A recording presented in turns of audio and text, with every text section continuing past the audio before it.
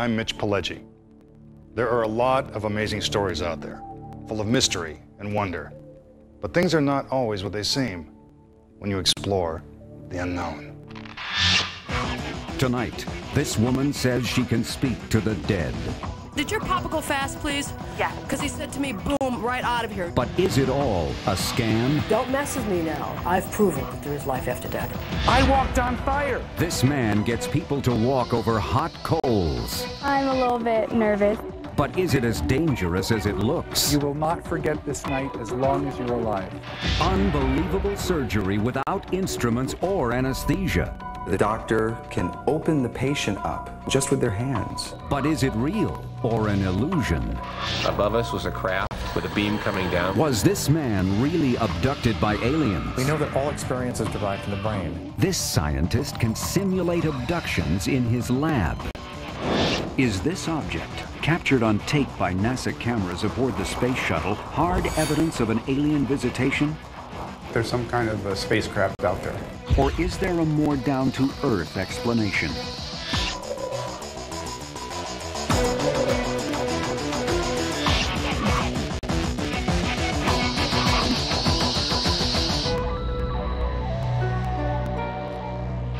Sixth sense, ESP, clairvoyance. There are many mystical names given to the centuries-old practice of mind reading. But do people who claim to be psychic really possess a mysterious power? Or is it all just an act? Did your papa go fast, please?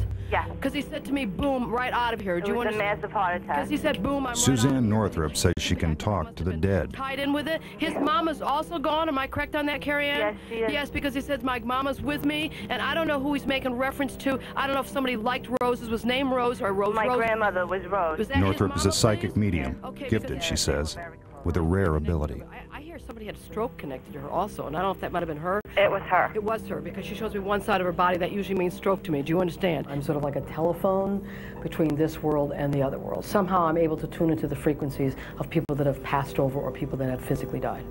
But are psychics, like Suzane Northrop, for real? Is the psychic an outright charlatan, or is it somebody who's self-deluded? They really believe that what they're doing is real. You can't explain it by fraud, and you can't explain it by social psychological cueing, and you can't explain it by statistical coincidence. So how else are you going to explain it? Whether you believe her or not, Suzane Northrop's readings are undeniably dramatic and amazingly accurate. Name, but I want to say here, David, Danny, really, really strong. Danny. Who's that, please? My husband. Okay, thank you. For me, it's been my life experience. This isn't just something that I did a few years. It has been something that's been with me my whole life. Your brother seemed to go very fast. Don't ask me why. Yeah. That's what he tells me. And I don't know what was wrong with him, but I'm feeling throughout my blood. He tells me Yeah, the kidneys. Yeah, because he he had said a transplant. Well, he said Can blood. Suzane Northrop really communicate with the dead? There is something going on that we need to take very seriously.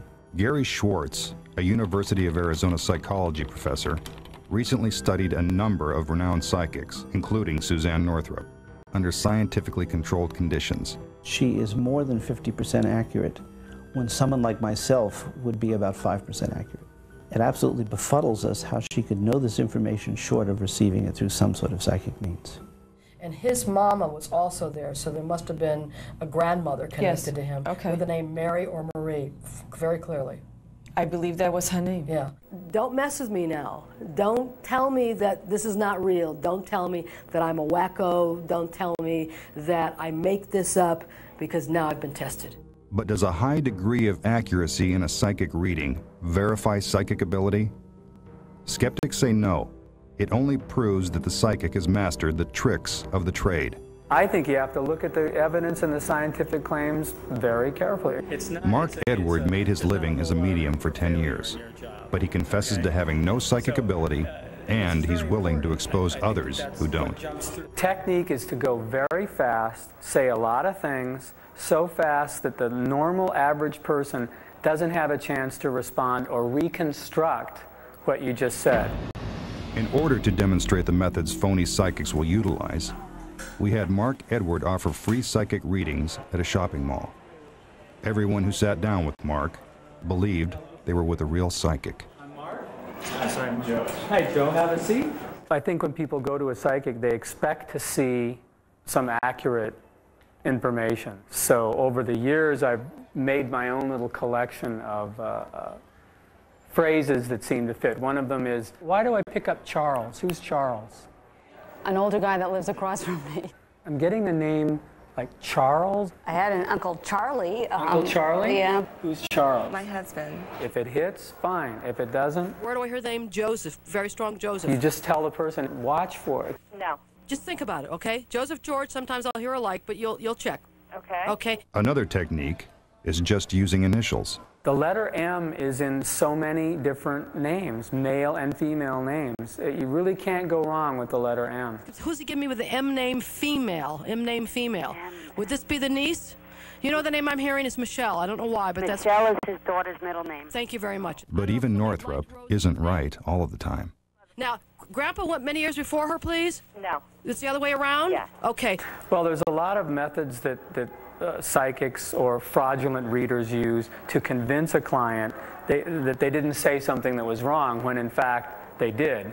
So they have a way to make a right turn or left turn. Why would he talk about a car, Joanne? Did he pass a car down? Was a car a big deal or something? No, but it was a car. My husband's restoring a car. Ah, that's what it is. Thank you. So you're fishing, but you're getting a response that seems like, oh, he is on the right track.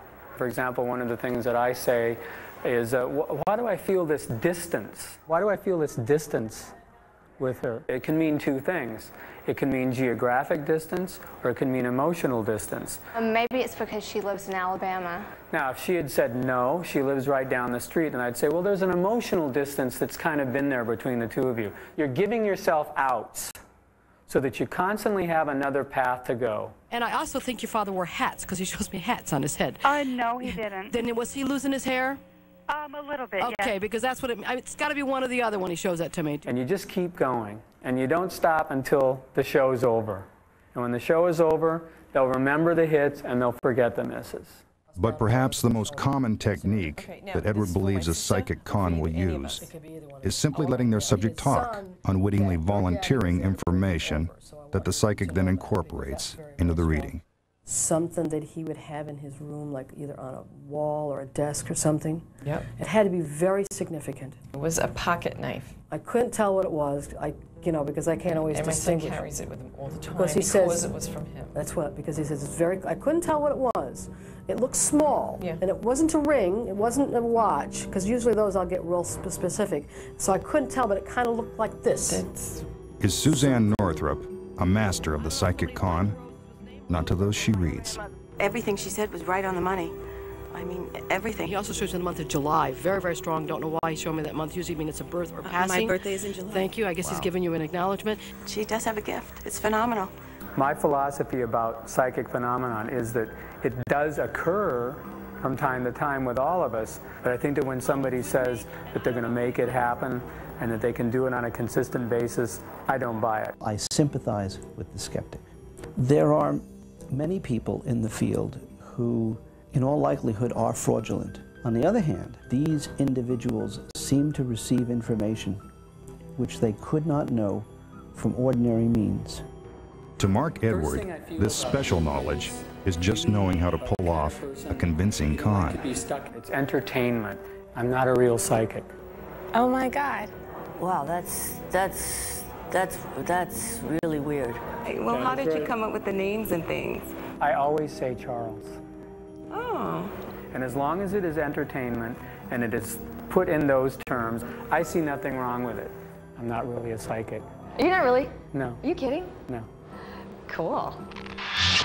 Coming up, a strange object in outer space, but is it a UFO? Whatever these objects are very, very close to the shuttle. And next, is it safe to walk on hot coals? As soon as you believe that you can do this, you have the confidence to take that first step.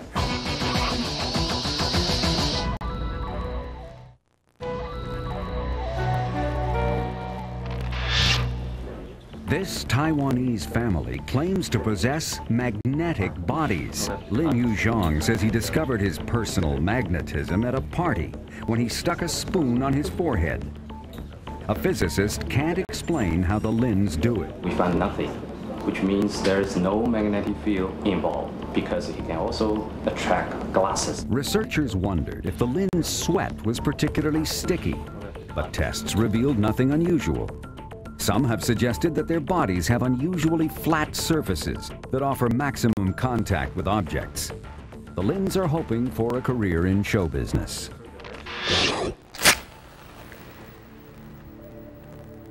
Common sense says fire will burn us.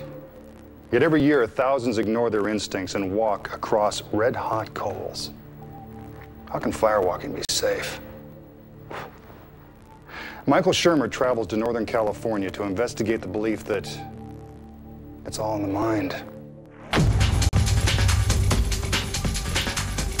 To do it is to defy all common sense and logic, walking across 1,200-degree red-hot embers barefoot. Yet, firewalking has become a popular motivational exercise around the world. But how is firewalking possible?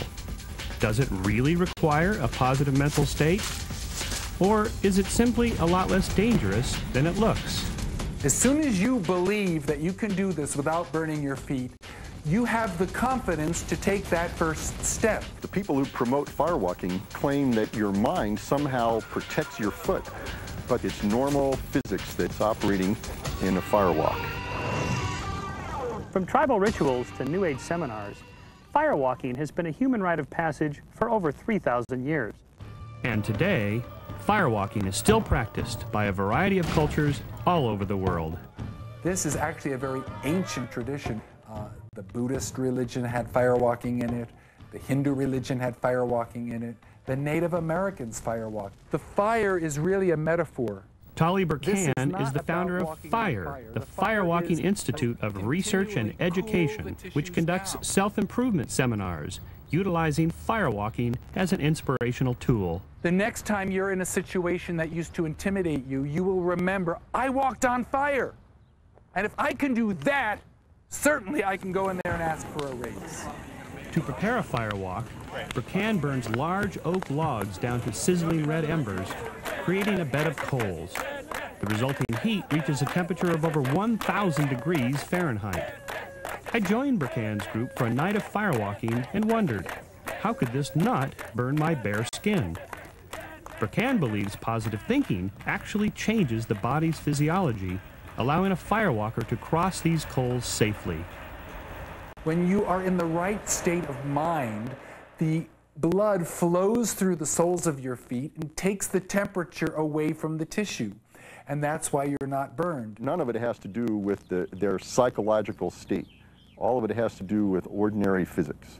Dr. Bernard Leikind is a physicist and firewalking skeptic. You don't burn your feet in a firewalk because you're walking on things that have poor thermal conductivity and a low heat capacity. Even though they're at a high temperature, they don't have as much energy as you might think, and they aren't very good at putting it into your foot. To understand the physics, imagine baking a cake. The cake's been in the oven for half an hour. Everything in the oven is at 325 degrees, but you don't worry about the 325-degree air burning you or the 325-degree cake, only the 325-degree cake pan.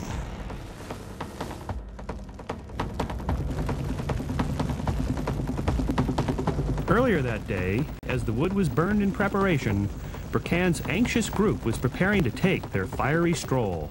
Among them, Catherine Johnson. I think that the mental preparation before the firewalking is going to be very important because I don't feel confident enough to do it right now. I'm a little bit nervous about it.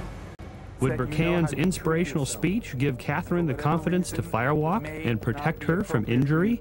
Tonight, fire is a symbol for all the things you thought you couldn't do, for all of the things that have ever intimidated you. If you can walk across this fire tonight, I promise you, you will not forget this night as long as you're alive. And what about me? I made it a point of avoiding Burkan's speech so as not to be influenced. Finally, the temperature of the coals soars past 1,000 degrees. The firewalk is ready, and Catherine has decided to do it. Burkan leads the way, taking the first step down the fiery path.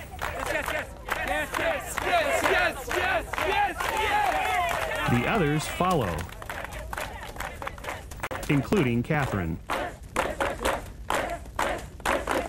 It was pretty hot and hurt my feet a little bit, but nothing serious, and I had a really great time doing this. It makes me feel great. Now it's my turn. Remember, I was in my car during Tolly's speech and was not part of the supposedly critical mental preparation.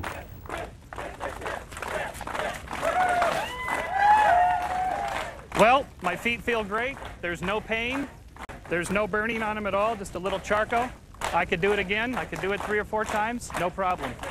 It's just physics. It's conductivity of heat. It's not psychic power. It's not chanting. But Burkan is quick to point out that my confidence in the scientific theory behind firewalking could have been what protected my feet from the red-hot embers. Whether you're a physicist and you believe in the laws of physics, or whether you're someone who just believes in me because you trust me, as soon as you walk into the fire with a belief that you're not going to burn your feet, you are in a different physiological state than the person who thinks they're going to get burned. I think it's still just heat conductivity. The reason people don't get burned is because it's just not that hot. I didn't get burnt, and I didn't chant, I didn't meditate, and I wasn't thinking positive thoughts. In fact, I was nervous. It's not the people who don't get burned that are a curiosity. I still am waiting for an explanation. Well, why are people really badly burned? I've seen people horrifically burned. While I don't buy into Tolly's psychological theory, Katherine Johnson does. I'm very glad I had the opportunity to do this. I think the mental preparation was very important to the safety of this. And Katherine believes her firewalk will have lasting effects. This was a wonderful experience. Sometime I'll be afraid of questioning a teacher or something and say, oh, I walked on fire. I can do this. I'm not trying to use the firewalk as an example of contradicting any physical laws. I'm trying to give you a sense of what's possible so you can experience the exhilaration of breaking through your limiting beliefs, which will give you the courage to attempt things you might not have attempted before. Whether you accept Tolly Burkan's explanation or the scientific theory, one thing is certain. Under the proper controlled conditions, anyone can walk on fire and live to tell about it. Coming up. Above us was a craft with a beam coming down. Are people really being abducted by aliens? This scientist can simulate abductions in his lab. And next, the doctor can open the patient up just with their hands. Is psychic surgery just an illusion?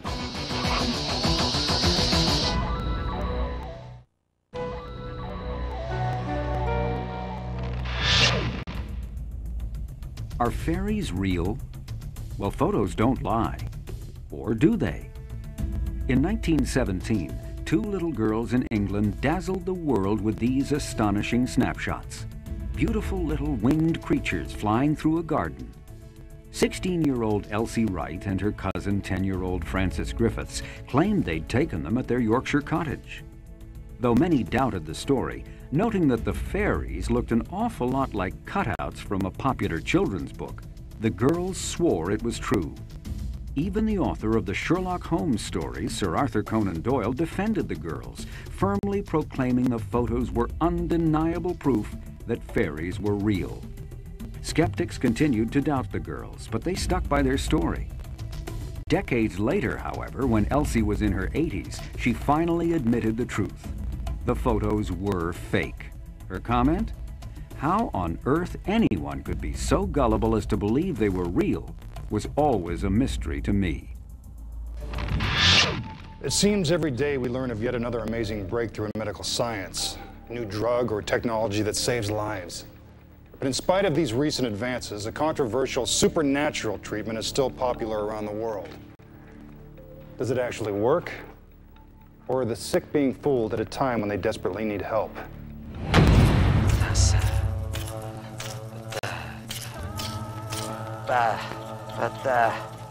It's called psychic surgery, an ancient healing technique that is still practiced today in the Philippines, South America, and in backroom clinics in the United States.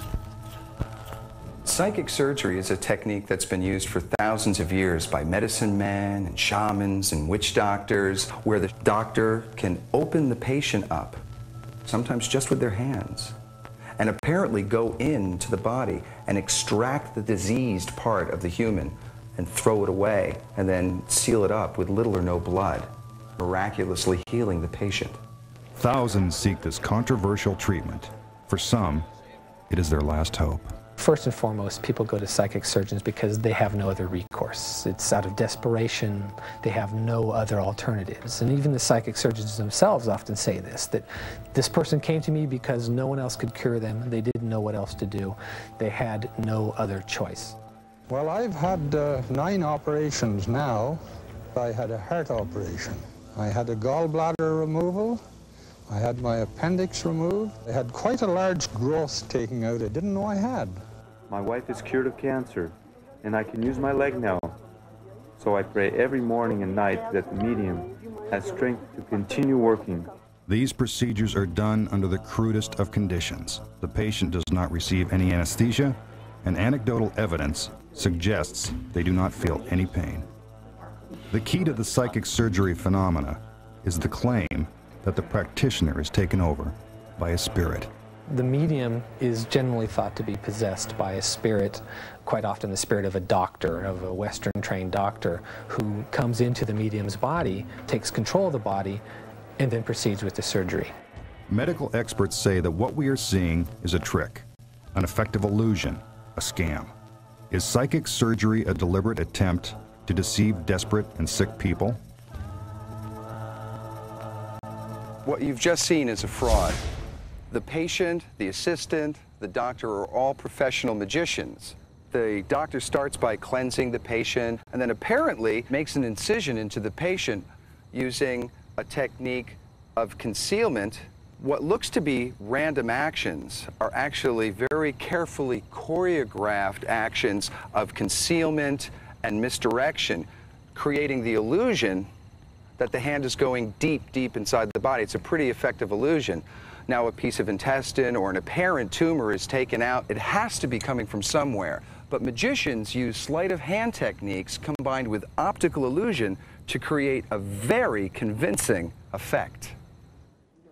But if it's all sleight of hand, where's the hand going? It may appear as if it's going deep inside the body, but this illusion is accomplished by simply bending the fingers and hiding it from the audience. When this technique is combined with the appearance of blood and tissue, the effect can be quite convincing.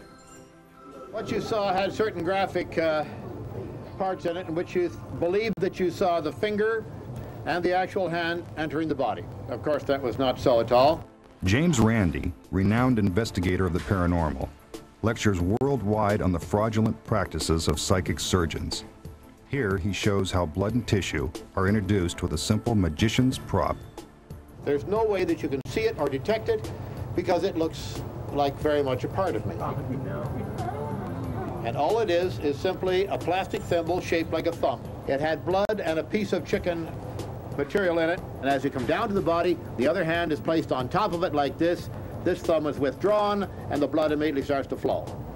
And the piece of chicken or whatever you've got in there is taken out. We can explain the techniques, the sleight of hand, the illusion. But how can we explain the positive effect that some of these procedures have on their patients? Most people think magic is about manipulating objects. Magic is perhaps more about manipulating perception. When the shaman goes in and pulls out the tumor, the people understand that the sickness is leaving the body. And perhaps this can trigger a placebo effect, because as doctors even know, that your state of mind affects your physical health. What's important is that the patient believes that what they've been told is going to happen, happens. Mind over matter, placebo effect, whatever you want to call it, it's the belief in the efficacy of the cure that causes the cure. But is there a danger in allowing people to believe they are being cured by these psychic surgeons? If a person goes to a psychic surgeon with a real physical problem that warrants a physical treatment, then his welfare is liable to be greatly jeopardized.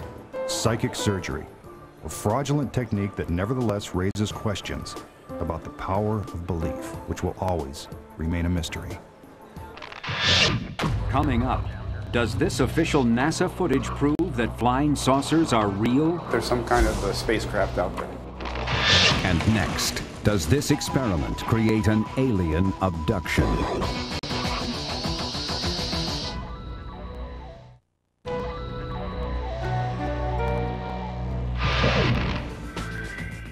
Is this photo of Mars, taken more than 20 years ago, proof of an alien civilization?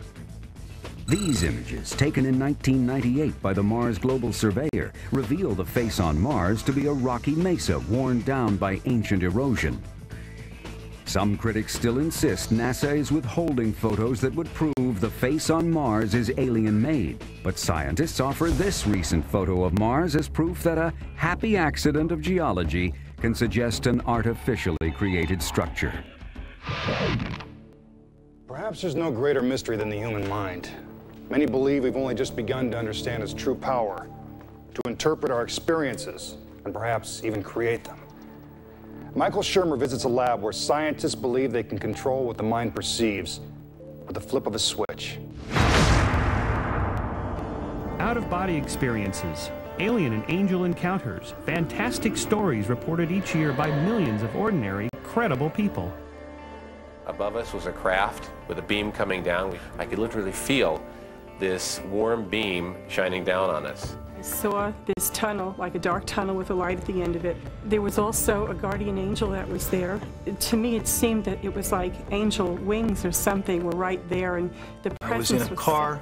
A friend of mine was driving. She hit a fire hydrant, and I went through the windshield of the car, but I experienced it from the back seat. I watched myself leave the front seat and go through the windshield. Fantastic reports, made even more baffling to experts because the people who come forward have absolutely nothing to gain and much to lose in revealing their intimate and often embarrassing encounters.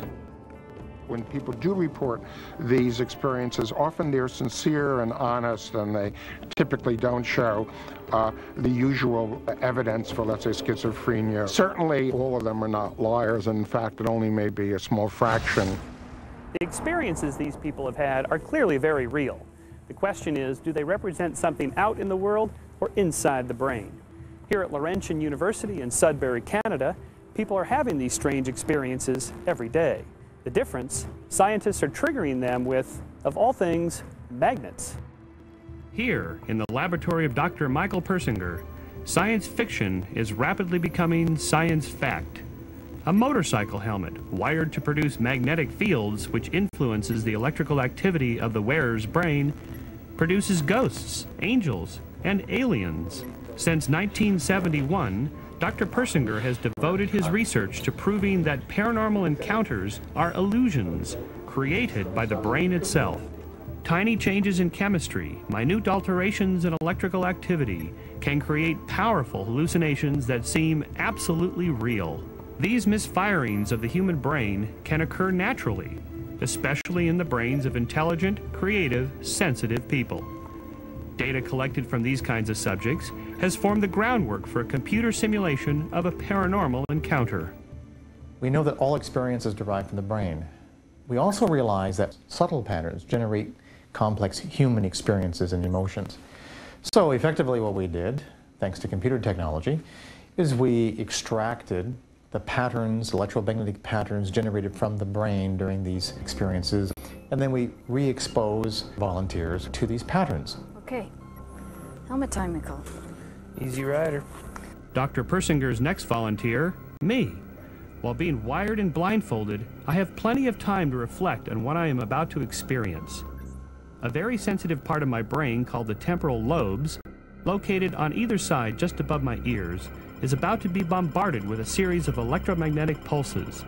The pulses will assault both my memory and my ability to unscramble information collected from my 5 senses. My brain is about to attempt to make sense of some very distorted signals. See you in a bit. I sit in the dark in perfect silence for nearly an hour. And yes, even a skeptic's mind can start to play tricks on him. I feel a presence rush by me. In fact, I'm not sure that it wasn't me running past myself. I know it sounds crazy, but I really did sense that someone was in the room with me, courtesy of the magnetic influences being created on my temporal lobes. What's happening to Michael now is he's being exposed to complex magnetic fields. The pulse being generated is that which is associated with opiate-like experiences such as floating and pleasantness and spinning sometimes. Halfway through my hour of isolation, the computer begins generating a markedly darker experience for my brain. At this point, there is now another pattern being generated. It's primarily being generated along the right hemisphere, which means it tends to be more associated with more terrifying experiences. That's right, folks. He said terrifying. Under these conditions, volunteers have reported meeting the devil, being grabbed by aliens, even being transported to hell. At the end of the hour, I could honestly report that temporal lobe stimulation had been responsible for not only a sensed presence, but an out-of-body experience as well. Yeah, in the first one, it felt like that's when that thing that sort of went by me. I wasn't sure if it was me leaving or somebody or something came by me or something. It was very strange. And then in the second round, I did have, there was the feeling like I was in waves, and then like I wanted to come out of my body, but I kept going back in. Yeah, I can really see how if somebody was maybe slightly more fantasy prone and tends to interpret environmental stimuli in a sort of paranormal way, this kind of experience would be a real wild trip. Certainly, Dr. Persinger's research on electromagnetic stimulation of the brain that seems to produce some of these phenomena are really groundbreaking and very important in confirming what is believed amongst the vast majority of neuroscientists and cognitive neuroscientists, that these beliefs, these percepts, reside in the activity of the brain rather than in the external world. Temporal lobe stimulation may not be responsible for every encounter with the paranormal, but Dr. Persinger's research may be the first step towards demystifying a large number of age-old puzzles. 400 years ago, the paranormal included what in large part is now science today. So that's the fate of the paranormal. It becomes science, it becomes normal. Coming up. They weren't meteors, they weren't space junk, and they weren't satellites because those things don't change position. A close encounter captured on NASA videotape. Whatever these objects are very, very close to the shuttle. But is this really proof of aliens among us? It went from 0 to 2,500 miles per hour in 1 second.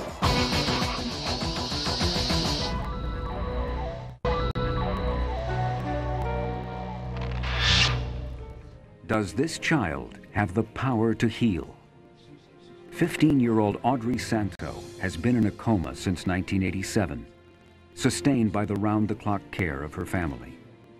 In recent years, the Santo home has become a destination for the desperately ill, who pray to Audrey to intercede on their behalf. Some of the sufferers who have visited the makeshift shrine at the Santos' home in a Boston suburb claim to have been cured by the experience. Skeptics say it's not Audrey or God who has healed them. If anything, it is the power of the mind that has activated the body's own ability to heal itself. The Catholic Church is investigating the Audrey phenomenon, including reports of religious statues in the Santo home that weep an oily substance. So far, they have found no evidence of fraud in the house, but the Washington Post spirited a sample out of the Santos home and delivered it to a Pittsburgh lab. Their analysis revealed that the substance was 80% corn or soybean oil and 20% chicken fat. However, the faithful will continue to visit the home of Audrey Santo in hopes of another miracle. It's easy to dismiss a fuzzy home video of a flying saucer. But what if the footage came from NASA, shot in space from cameras mounted on the space shuttle itself? For 9 years, UFO believers have insisted that a few seconds of highly controversial video is proof of alien beings. But what about NASA? What's their explanation?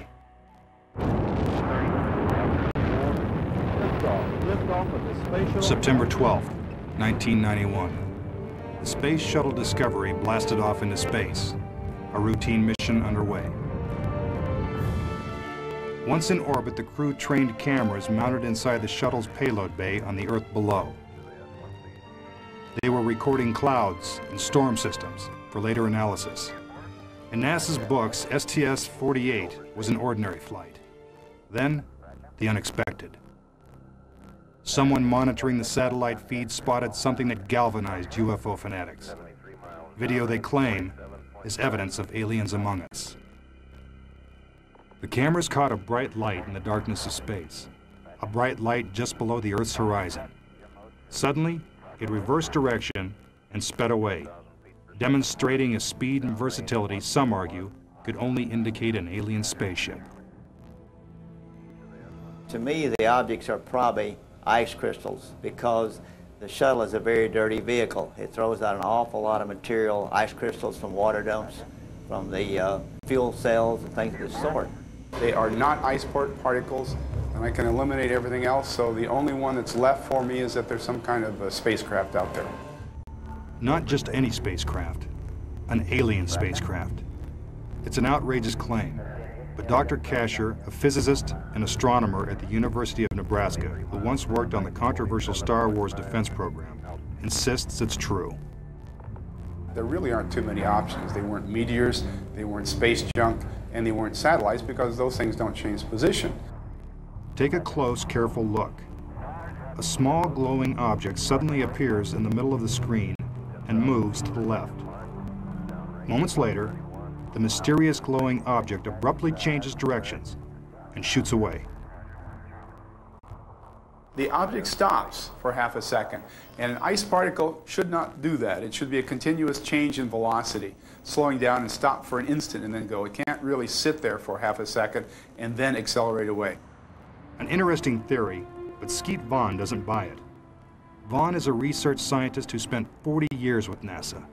During that time, he analyzed hundreds of hours of video shot during space shuttle flights. He knows exactly what made the object move, and it wasn't little green men. This is what I believe is a small particle very close to the camera. As it goes along here, you'll see a bright flash of light on the left-hand side of the picture here.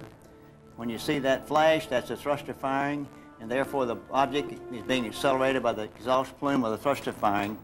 Thrusters. In addition to the main engines, a number of smaller thrusters are located at the rear of the craft. They're used to adjust the shuttle's position in space. When they fire, nearby ice crystals or debris would be blown away. Is that what's happening here?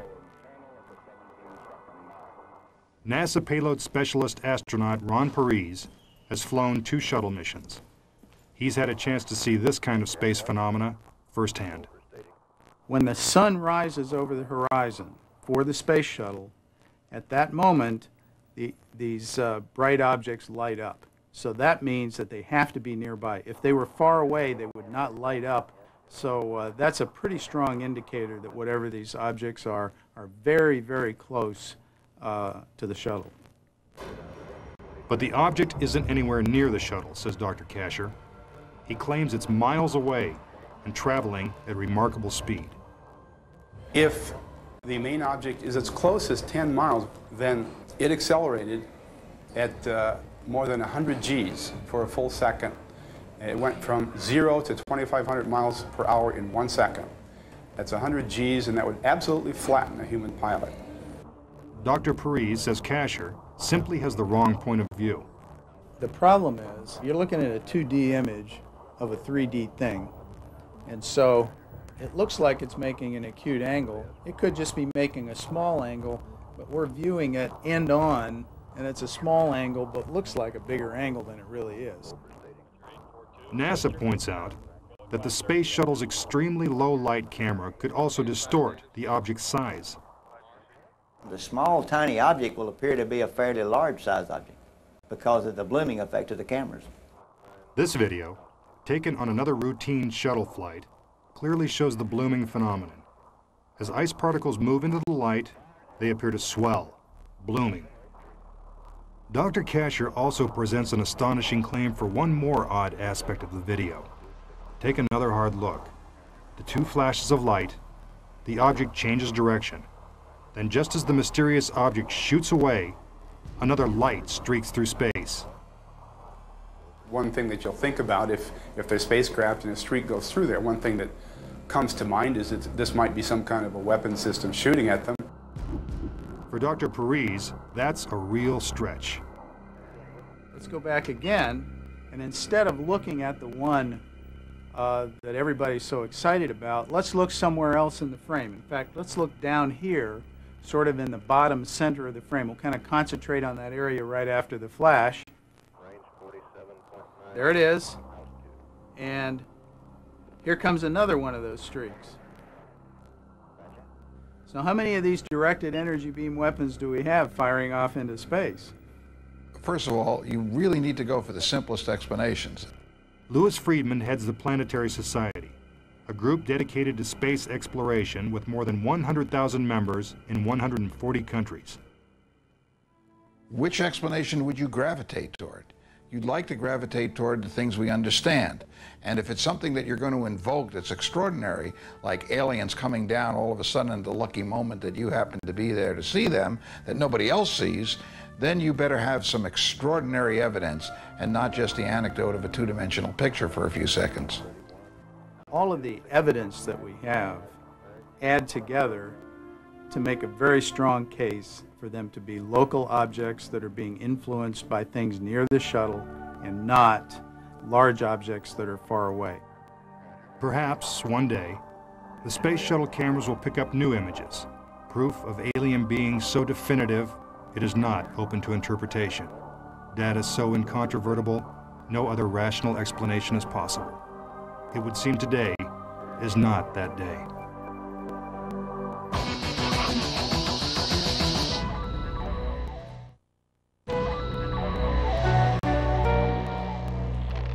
Coming up next time on Exploring the Unknown, is it possible to cheat death? This company promises to put you on ice after you die, but there's no guarantee that they'll be able to bring you back from the dead. If you try to thaw them out using today's technology, it won't work. It's just a bag of mush. But will the science of the future mean that these corpses will have the last laugh? I think they're going to look back and say, look at all those people that needlessly went to their graves when they didn't have to. Why were they so dumb? Then, the legendary Shroud of Turin. Is this really the face of Jesus? The image on the shroud is definitely not a painting. Scientists now claim they've been able to use the stains on the shroud to extract the DNA of God. We proved that it was blood, that it was human, that it was male. That is so asinine. I can't think of a thing to say.